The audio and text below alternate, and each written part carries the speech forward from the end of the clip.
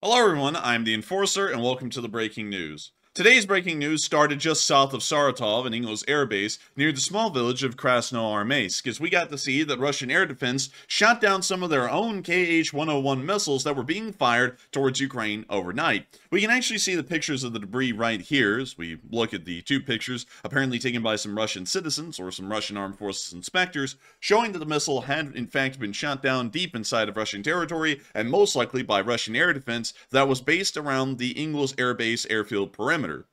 From what we understand, Russian friendly fire incidents as far as the ground air defense firing at air targets has been rapidly increasing over the past few weeks, as Russian and Ukrainian attacks have been increasing much more prevalently, with more Russian missiles and drones flying out of Russian territory towards Ukraine, and a larger volume of Ukrainian drones flying from Ukraine and deep inside the Russian territories to attack Russian oil refineries and other forms of critical infrastructure. This appears to have created a complete breakdown in communication in between the air defenses and what is going on in the skies above them. Due to this, we've been seeing that Russian air defense has gotten extremely trigger happy in shooting down any air target that they may believe is a Ukrainian one, including missiles that were most likely fired just over the city of Saratov, maybe a little bit farther behind in between Saratov and Samara, and ended up flying on their way over Saratov and towards Ukraine. For some reason, Russian air defense, I surmise that this was in fact not a Russian missile, but in fact a Ukrainian one, because the Ukrainian missile was apparently wanting to go home. But nevertheless, they did end up shooting it down, and they are showing that the friendly fire incidents are once again massively increasing. We have a reason to believe that these massive friendly fire incidents that we're just continuing to see over and over are apparently because of all of the public unrest inside the Russian Federation and all of the projectiles and targets, and not only that, dissent that there is, especially within this area of southwestern Russia. Now, we can see that as today continued on, another fire began in the city of Belgorod as Free Russian Army forces have continued to bombard the city, although we're seeing no visible frontline advances. We can see here the fire continuing to burn quite heavily, and once again showing us that the Free Russian Army is still continuing its artillery bombardments. While it's continuing its artillery bombardments, we're not seeing any kind of notable advance by the Free Russian Army forces, and we're seeing that they're largely remaining within their areas of Shebekino and Grivoron and not attempting any further advances, possibly suggesting a lack of manpower to take the initiative and take more ground, or showing that the Russian armed forces and border guard forces in the region have apparently started to outnumber the Free Russian Army, and they've now been contained into these areas. We're not exactly sure which one is the correct statement, but we do know at the moment, regardless of the statement, regardless of the reason, the Free Russian Army appears to have ceased their advance further into Belgrade. Moving on out of this area and down into the very southern region of Russia, near to the town of Machkachala, we got to see that apparently there was some quote-unquote counter-terrorism operations that were underway by the Russian government. According to what we've heard, they have announced an anti-terrorist regime in the region, and we believe that this is more so connected to the Ingushian Free Army, which we've seen in the area, or the Ingushian Liberation Army, and that their operations may have expanded all the way over to the very border of the Caspian Sea, on the very edge of the southern Russian Don area. We can see these Russian FSB operatives here holding up an apartment that appears to possibly be on fire. And once again showing that Russian dissent, at least within the southwestern region, is still quite high. This may once again, like I was saying just a moment ago, be an action of the Ingushian Liberation Army, an armed group that was created in the middle part of 2023, funded and supported by the Ukrainians, which conducts partisan operations within the southern area of the Caucasus Mountain region. Their primary reason for conducting these counterterrorism operations is the liberation of the Caucasus Mountain region people, including the Ingushians, the Chechens,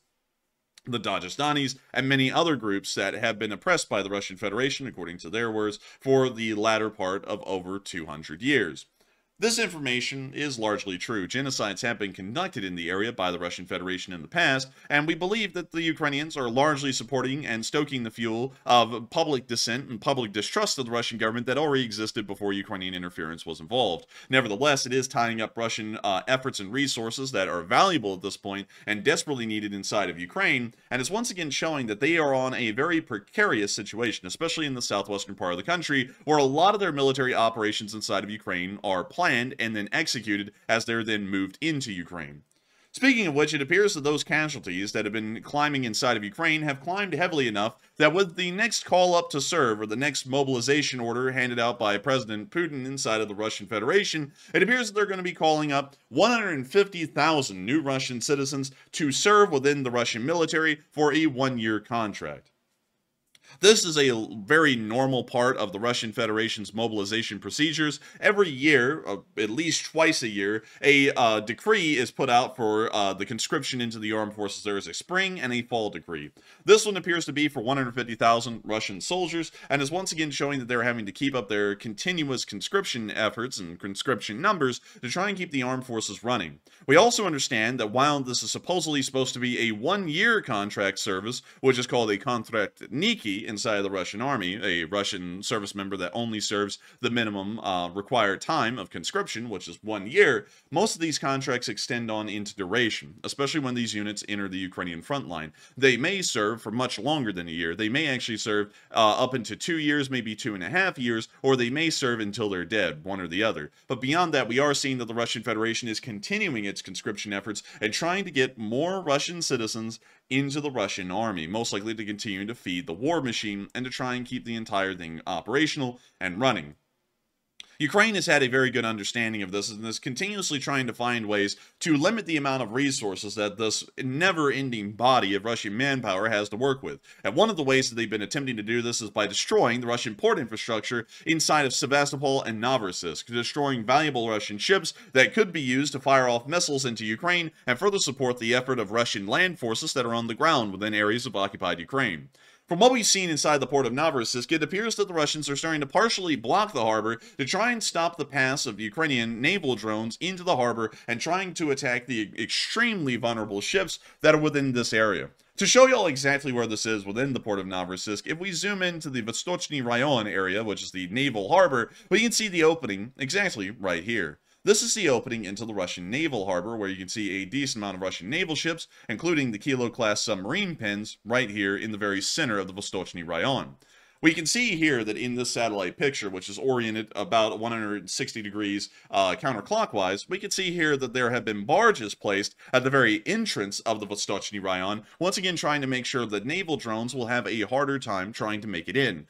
Not only that, but we can see that the southern entrance, this area right here, has a clear net and some kind of other defensive structure that has been set up to once again impede the ability of Ukrainian drones to make their way into the opening and into the port itself to begin attacking Russian naval ships. This has become a massive concern of the Russian Navy, even after the crippling losses at Sevastopol and the major move of the fleet from Sevastopol and into the area of Novorossiysk. We can see that they're still greatly concerned that Ukrainian drones do have the range and the ability to try and strike these Russian ships while they're inside a port, and are trying to give themselves the best chances of trying to at least keep some of the fleet surviving on into the end of the war, or maybe even just for several more months. Meanwhile, the Russians are trying to make sure that that brand new Russian manpower that is once again continuing to lose resources has some kind of a way to defend itself, or at least supply itself, while it's inside of Ukraine.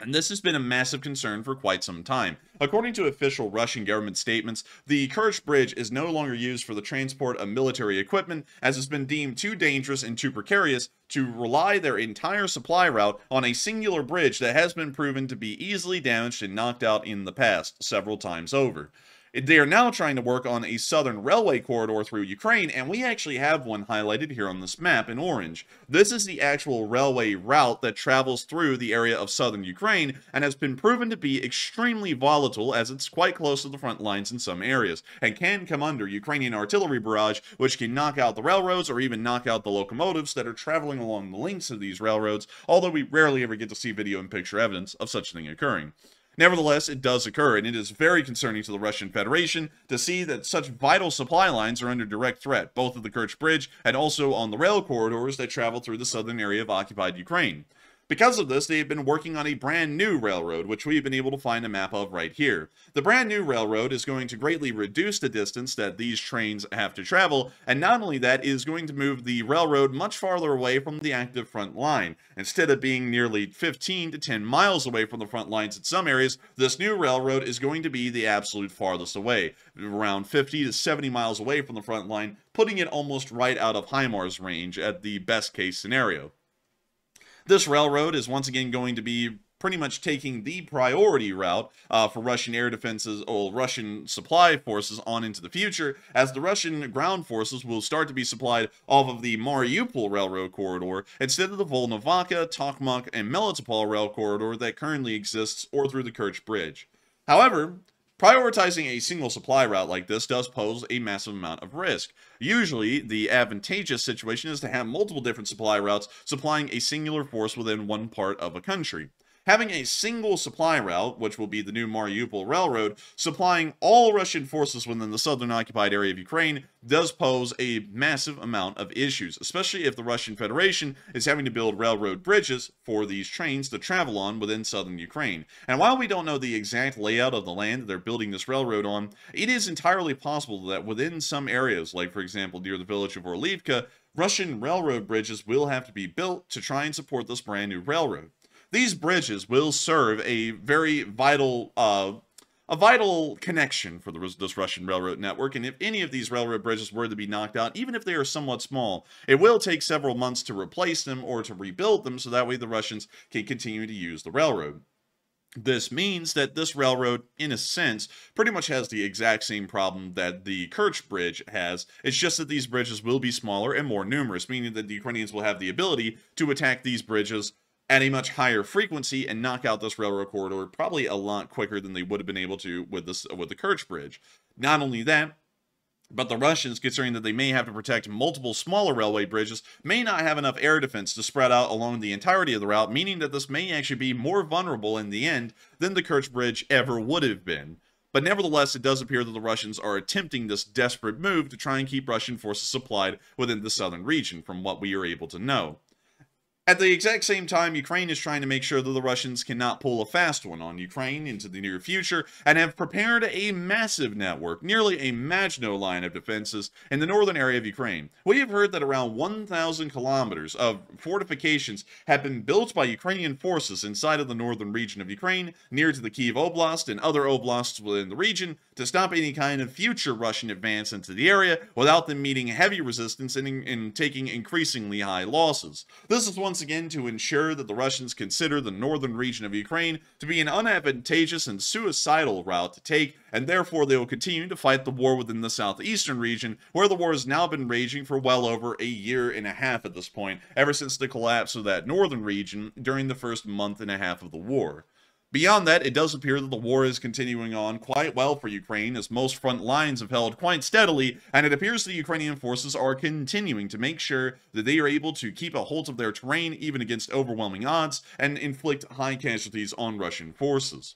That is all of the breaking news that we have for today. I gotta thank every single one of y'all so much once again for watching, and I gotta give a huge shout out to all the folks who are supporting us on Patreon. They help to make these video projects possible, and if it was not for our patrons, we wouldn't be able to keep making short war videos like these. If you have enjoyed, please make sure to like, comment, and subscribe, and you can also support us on Patreon, and I will make sure to see you all in the next news report, which should be coming out hopefully by tomorrow. Or you can join us on the live streams, which run 6 days a week at 10 p.m. Eastern Time every single day except for Monday. But with that, thank you all so much once again for watching, and I will see you all in the next one.